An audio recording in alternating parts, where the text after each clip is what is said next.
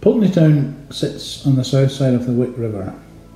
The new town and the harbour were planned by engineer Thomas Telford around 1805 on behalf of the British Fisheries Society, and Pulteney Town was named after Telford's patron, Sir William Pulteney. George Byrne was the contractor for both the harbour and the bridge. Pulteney Town was a planned industrial fishing port designed to accommodate the expanding herring fishing industry. Telford took care in his plans to give people good housing and working conditions. Throughout the 19th century, the fishing industry expanded and Wick became the herring capital of Europe. The planned village was built upon land obtained from Sir Benjamin DeBar of Hempriggs and laid out on a grid system, accommodating houses and yards for the fishermen and their families in Lower Pulteney Town, close to the harbour. Many of the streets in the area were named after directors of the British Fisheries Society. Pulteney Town itself was named after Lord William Pulteney, Governor of the British Fisheries Society. Upper Pulteney Town was also laid out on a grid system, with Argyle Square in the heart of the residential area. Most dwellings in Pulteney Town open onto the street, as it was feared that front gardens would be used as middens. The round house in its commanding position over the inner harbour was built by George Byrne, the contractor responsible for constructing the Wick Bridge, the inner harbour and many houses in Pulteney. Thomas Telford drew the plans, originally as a speculative scheme to lease the building as an inn. Once built, however, Byrne made the building his own house, as many independent inns and dram shops had sprung up in the area. Later, the house was occupied by James Bremner and his family. When the house proved too small for the family, James had the ingenious idea of raising the roof by means of powerful jacks, allowing a second story to be built. James Bremner was a boat builder, harbour builder and wreck raiser, and his house was often used by shipwrecked sailors recovering from their ordeals.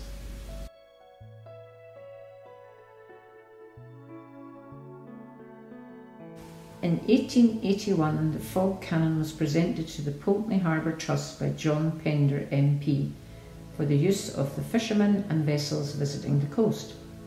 The gun was deemed necessary due to the loss of many fishermen in tragic events at sea. Sir John Pender was born in Bonhill, West Dunbartonshire. He represented Wick and Pulteney boroughs as MP from 1872 to 1885 and 1892 to 1896. In 1864 he formed the Telegraph Construction and Maintenance Company, Telcom, and the following year he confounded the Anglo-American Telegraph Company to lay the new Atlantic cable. In 1869 his British Indian Submarine Telegraph Company laid an undersea cable to India. Wick Harbour's got a long history of different industries. It's been a fishing port for centuries. It followed Stacksgo. When Stacksgo got busy, they turned to Wick. However, in 1803 Telford started work and created Pulteney Town and the first industrial estate in the world down at Lower Pulteney. However, as was found, the harbour still didn't offer adequate shelter for ever increasing numbers of vessels coming in to either fish or export the fish to Russia and Europe. And the British Fisheries Society set about improving that situation, and in 1818 there was about 822 boats based in the harbour, and with that of course came the need for extra pubs and bars and dram shops, and the population continued to grow. During that period the fishing fleet was mainly scaffies, open-decked boats, quite small boats, and hence the story goes that you had 1,000 boats in Wick Harbour and you could walk across the whole thing, and over a certain period of a 3-day fishing period, that 1,000 boats came back with nearly 50 million fish into the harbour to be processed. So it was a very bustling place indeed.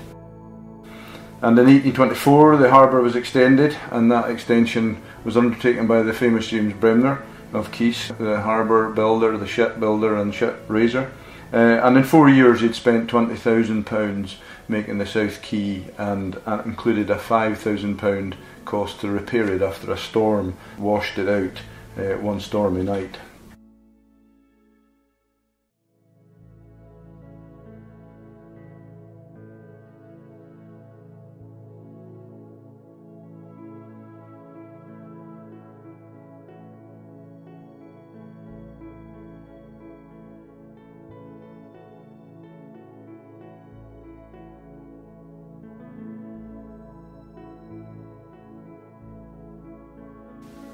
The herring mart was designed and built in 1892 to provide shelter and office space to local fish salesmen. It consisted of 6 offices, 5 of which were to be offered for let by public route, with the 6th being reserved to operate as a telegraph office. The first tenants were auctioneers David Sanderson and James Edward Harper. As the demand for office space increased, extensions were added at both ends to form a U-shaped building. However, with the passing of the herring shoals, these extensions were no longer needed and were removed, leaving the building as originally designed. In the herring fishing heydays, samples of the catch were brought from the boats to the fish salesmen, and the catches were then auctioned in the veranda area in front of the mart. Superseded by changes in fishing practice, the mart's future was uncertain. But members of the Wick Society spent many hours carefully restoring this historic landmark, ensuring that it continues to play a key role in Wick's story. Today, it's a community venue where Wick Society films, Johnson photographs and nautical artworks are on display.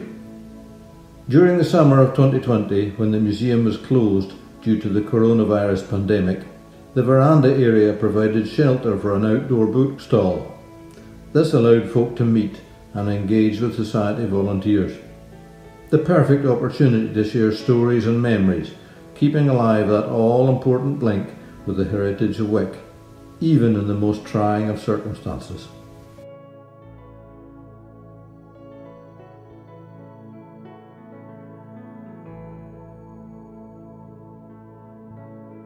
Due to the success of the herring fishing in Pulteney Town, a new harbour was required, and the contract was awarded to James Bremner in 1828. The obelisk in memory of James Bremner was erected at the south head, overlooking Wick Bay. Bremner is credited with salvaging 236 ships, including the SS Great Britain. His harbour wall technique of placing slate slabs vertically to allow the wave force to dissipate can be seen in many harbours around Caithness, including Keys, Castle Hill and Sandside. James Bremner died at the Roundhouse in 1856. The RNLI lifeboat shed at Wick was built in 1915 and for many years served as the launch site for the Wick lifeboat. That changed with the advent of more modern lifeboats, which nowadays are berthed afloat in the harbour. No longer in use, in 1997 the lifeboat shed passed to the stewardship of the Wick Society. That very same year the Society took ownership of its fifey, the Isabella Fortuna. It was an ideal partnership. The Isabella could be housed in the shed, allowing the extensive restoration work this old lady of the sea required. This work would continue through the following 2 years, sheltered from whatever Caithness weather threw at it. Now, this veteran of the herring fishing days spends her winters sheltered from the gale, allowing the dedicated crew of the Wick Society's boat section to continue to lavish the care and maintenance required to ensure she is as seaworthy as the day she was built all these years ago in 1890. And the lifeboat shed still echoes to the sound of the boat maintenance for which it was designed. The effort and attention to detail of the boat section was nationally recognised in 2019 when the Isabella Fortuna won the prestigious award of National Historic Ships Regional Flagship of the Year. A just reflection of the dedication and commitment of this group of volunteers, past and present, who have given countless hours of their time and expertise to ensure the continued upkeep of this wonderful vessel. Pride of Wick's fleet can only be its magnificent fifey. But as if that wasn't enough of an undertaking, the Wick Society's boat section has in its care a number of other traditional boats, maintained and used with that same characteristic dedication, ensuring Wick's links with its maritime past are kept alive. These include several traditional yawls, among them the unique elliptical-sterned Diligent, a product of the now abandoned Isle of Stroma.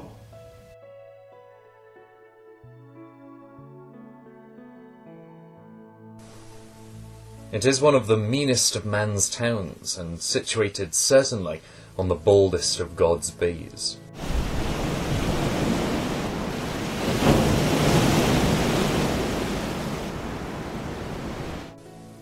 Robert Louis Balfour Stevenson certainly wasn't in Wick for pleasure. He was here as a trainee engineer with a family business. The Stevensons were, of course, a renowned firm of lighthouse engineers and harbour builders. They had a major project underway to build a breakwater in Wick Bay, and that's what brought 17-year-old Robert Louis Stevenson to Wick in the autumn of 1868, tagging along with his father, Thomas Stevenson, on a sort of mini-tour of harbour improvements as part of his professional education. But of course, Stevenson had no interest whatsoever in being an engineer. He was young, he had a creative mind, he was idealistic, and he wanted to write. So you could say that he was being dragged around these far-flung parts of Scotland under sufferance. Wick at this time was the herring capital of Europe. Stevenson himself wrote that it lives for herring. He spent just 6 weeks here, but it was an eventful time and it gave him a whole range of experiences. For a start, the weather was absolutely dreadful. He stood and watched a ship being driven onto rocks in Wick Bay in heavy seas. He mingled with fishing crews and other herring workers on the streets and quays of Pulteney. He walked out to ruined castles along the coast here. He plunged into Wick Bay in a diving suit. He was charmed by a nice girl from a well-to-do family. He hung out with a bunch of hard-drinking cave dwellers and sat mesmerised as they regaled him with their stories. So there was plenty going on to fire the imagination. Everything he was exposed to in Wick and the surrounding area, sights, sounds, smells, stormy weather, characters he met, I think it all played a part in his development as a storyteller and author. And the Wick men stay indoors or wrangle on the quays with dissatisfied fish curers, knee-high in brine, mud and herring refuse. Stevenson had been here for about 3 weeks when there was a major drama in Wick Bay, and he was able to watch the whole thing unfold. It was a Sunday morning in September, and there was a storm raging. A schooner called Sophia was struggling towards Wick with a cargo of wood from Norway, and the captain was beginning to think he wouldn't make it. So he thought he'd try to shelter alongside the breakwater, or what there was of it, but his anchors broke away and the ship was driven onto the rocks. Stevenson wrote and told his mother how his landlady woke him up to tell him what was going on. This morning I was awakened by Mrs. Sutherland at the door. "There's a ship ashore at Shaltigo." As my senses slowly flooded, I heard the whistling and the roaring of wind and the lashing of gust-blown and uncertain flaws of rain. I got up, dressed and went out. The mizzled sky and rain blinded you. Eventually the Sophia was brought into port. Crew were all okay, but the breakwater suffered a lot of damage. Some of the stonework was washed away, so there was much consternation, and Stevenson was clearly struck by the power of the sea and what it could do. Some of the waves were 20 feet high. The spray rose 80 feet at the new pier. Some wood has come ashore and the roadway seams carried away. I stood a long while on the cope, watching the sea below me. I hear its dull, monotonous roar at this moment, below the shrieking of the wind.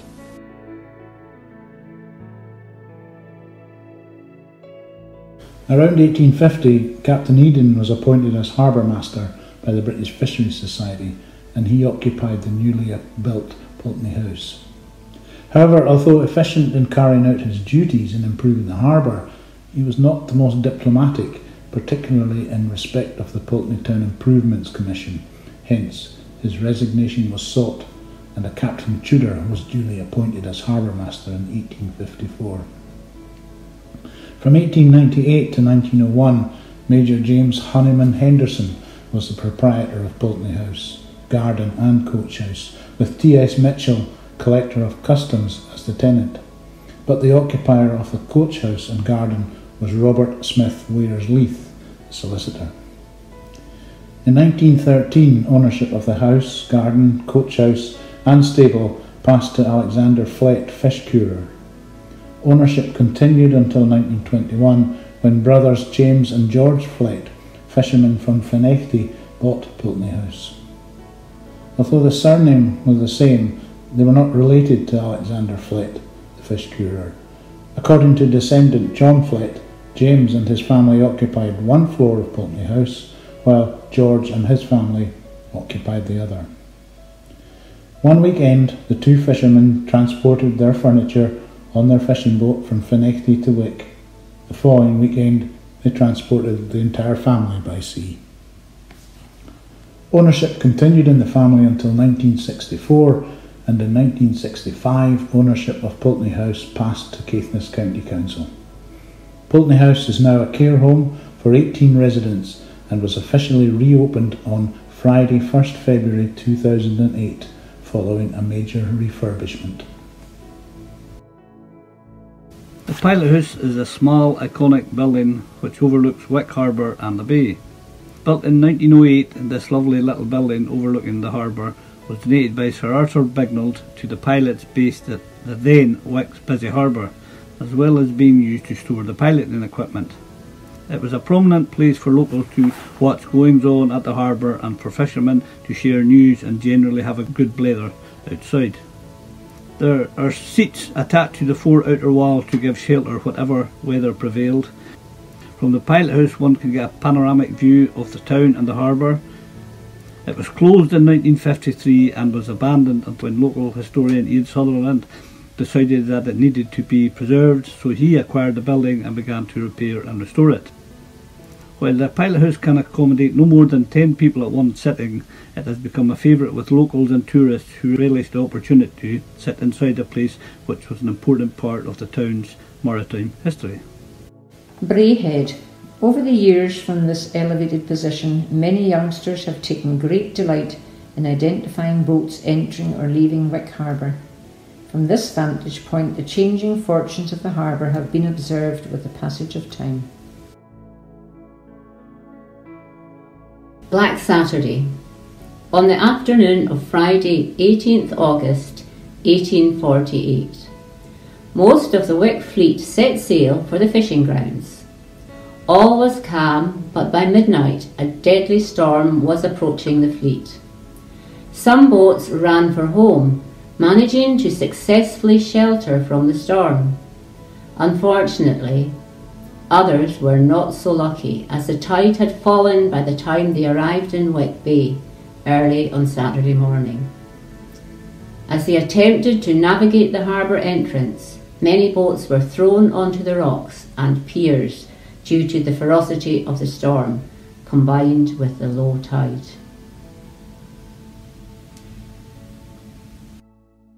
The Black Saturday Memorial.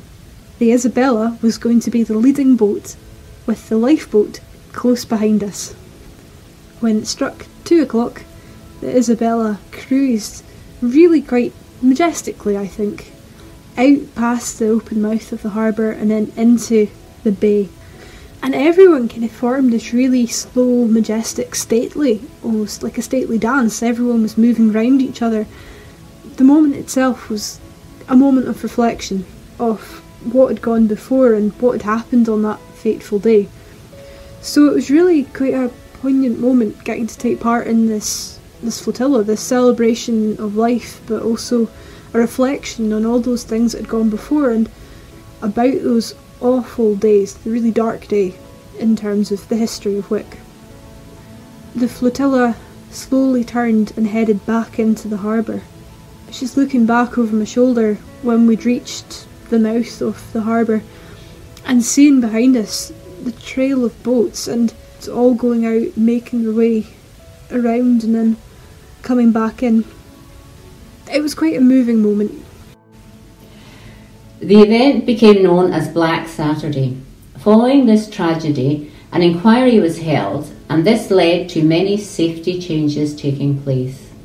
Improvements included a deeper harbour, partly decked boats, and the development of the river harbour. It also led to the installation of a barometer in every Scottish port.